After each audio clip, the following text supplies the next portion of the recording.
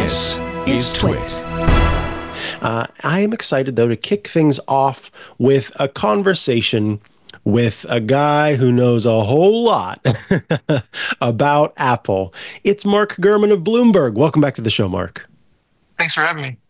Yeah, pleasure to have you on. So you actually published a piece that had me pretty excited because I certainly spent many years writing about the smart home and particularly Apple's dalliance into the smart home with HomeKit. And you just released a piece talking about Apple working on something called a Home Hub. Let's hear about that. It's interesting. So they launched HomeKit actually about 10 and a half years ago, back in 2014, as part of iOS 18. And then a year later, they released the Home app as part of iOS 19. And the idea was to make it so you can use your iPhone to control your home appliances, whether that's things like locks, lights, sprinklers. I mean, you know it well, you've written about it for years. But they never really had a coherent strategy for first-party devices in the home. They've had the Apple TV, which is fine. They've had the HomePods, which have mostly been duds compared to the other speakers in the market. But now they want to release a device for people who are all in on HomeKit, right? Now there's an ecosystem of third-party devices. Now there's Matter. It's built up over the last, 9 or 10 years or so, right? So now they believe, despite being super late, it's time, right? How can you get more people to buy HomeKit devices? Well, by having a Home Hub. Now, the interesting thing is that it's not terribly different from an iPad. There's people who pin iPads onto the wall now with the Home app, right? They set that as the default app. But now they've created an operating system and a user interface built entirely around the Home app, right? You still will have the Home app, but you'll have a customizable home screen built around widgets, built around pinning different home controls. So they're all in on this being a device for Apple Intelligence and HomeKit Pro users. Now, can we talk a little bit about the Apple Intelligence aspect of it? Because this has long been the promise, right, of the smart home, that the smart home was going to be truly smart. And particularly from the sort of builder's perspective, we have seen that be the case where you have a home that you walk in the door and lights turn on, and you move to the next room and those lights turn off. But from the consumer side of things, it's still a really complicated process where you have to set up a lot of it yourself. And companies have tried to provide that middle ground of something in the house that's making assumptions. Is Apple Intelligence going to serve as that sort of assumption engine that's going to help actually make the smart home a little smarter? At least initially, I don't think it's going to be a computerized brain using the dream of AI to make decisions on your behalf. I think the AI play there is this upgraded version of Siri that's launching in the coming months with a revamped version of App Intense. Right now, Siri is good at if you ask for a single control, right? Something like turn on the lights, turn off the lights, play the song, stop playing music, turn off my alarm. But it's not good at finite control of the user interface or the operating system or handling multiple controls at once, right? And so App Intense is going to allow you to navigate the user interface with your voice. Of course, it's going to be a touchscreen, but now you'll have finite control of the different applications across that system using this revamped version of Apple Intelligence. So I don't think this is going to be particularly sci-fi, but I think this is going to be interesting for people who want a standard singular place to control their home appliances, right? You have a decade's worth of HomeKit devices out there now. You have more people using these AI services. You have more people using these Apple applications. So it makes sense to have a centralized hub for this. But again, this is a company that is soul searching for new ideas. And this is not a new idea. This is a Appleized version of the Nest Hub, an Appleized version of the Amazon Echo Show and the Echo Hub. With a little bit of an Apple flavor, Apple ecosystem, Apple price point. So it's another product to really sustain that fort, right? To better harden that Apple ecosystem to make it more difficult to leave. But I don't really think this is anything particularly innovative or groundbreaking. Okay, that's interesting. I mean, from what you understand about it, are we looking at is this its own? Oh, so let me rewind a little bit. You look at the different devices that Apple has released, and depending on the device, Is it an iPad? It runs iPad OS. Is it an iPhone, or iOS, excuse me. If it's a TV, tvOS. Is this a version of tvOS that this device is going to run? Is this a whole new take on things where it's separate from Vision OS, it's separate from Watch OS, and you might see future products down this line? Or is this just a kind of strange supplement to what exists already and maybe Apple's first foray into making its own HomeKit product? This is a new operating system.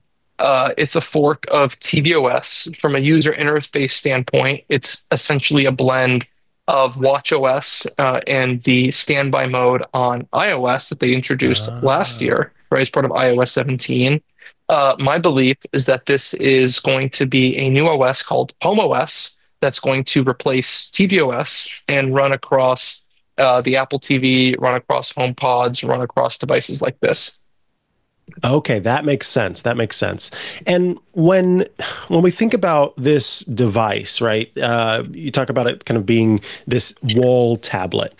Is is that the extent of it? Like from what you understand, is this a device that sticks to the wall and stays there? Is this something where somebody can use it as a tablet, or is it really supposed to be this kind of on-wall home control? And in that sense, I'm curious, can you compare it to any other Apple product that Apple has made? Like going into the sort of install level that's required with something that you put on the wall, it just feels a little bit different from what the company has made thus far in that sense. So there'll be a magnetic wall attachment, and then they're also going to have speaker bases that basically looks like a HomePod Mini cut in half and slightly tilted. You're going to be able to, it's like the base is similar to the base of the old iMac G3s or G4s from way back in the Ah. day, right? Where Mhm. the disk slot pops up, but obviously this won't have a disk slot. So the idea is you may have magnetic wall mounts in multiple places in your home, and you may have these bases in multiple places in your home, and you would basically move it from the wall to the base or carry it around. And so you would use it in these different parts of your day in different places in your home. You may want to have several of them. You may want to have one that you're moving between the different magnetic attachments on the walls and the magnetic bases. It's going to have a rechargeable battery. I'm not sure how you would charge it on the wall, right? Maybe there's like an ultra low power mode where you can keep it on the wall for several days, but you'll need to put it on that base to charge it properly. Understood. Then I guess one other question I have is regarding how it well now I've forgotten my train of thought. This device again, being this kind of on-wall device that is going to work to control the smart home. You have talked before about robotics and Apple, Ah, and I yes, was curious: that's is a this our very good first point. glimpse? Sort of. Okay, so there's two devices in development. This is the first one, right? This is sort of a test bed to see if people are interested in this technology. And then they're already working on a follow-up version. They've actually been working on the follow-up version for far longer than the initial version, right? So this is just a stepping stone to the main, I would say, the main event, right? The main entree. The follow-up version, the device is very similar. It has very similar capabilities, but it's even next level on AI. The idea is this device turning into a computerized companion in your workspace in your home. So an AI companion that helps you get stuff done throughout your day, can do tasks on your behalf. And that version has that higher level of AI, improved speakers, probably a higher quality, bigger display. This is something closer to $1,000 probably. But the main thing is that it's going to have a robotic limb. And so it can move around in your environment while being stationary on the table, to follow you around, to point towards you, to like look at certain people. It can tilt and move as necessary for maybe security functions if you're trying to take a view of what's going on in your home from remote places. But also on a FaceTime call, like it can mimic the head movements of a person on the other end of a call. So if I'm nodding my head, the device would nod if you have one on your desk. Mhm. So that's Understood. actually that's the more exciting product, I would say.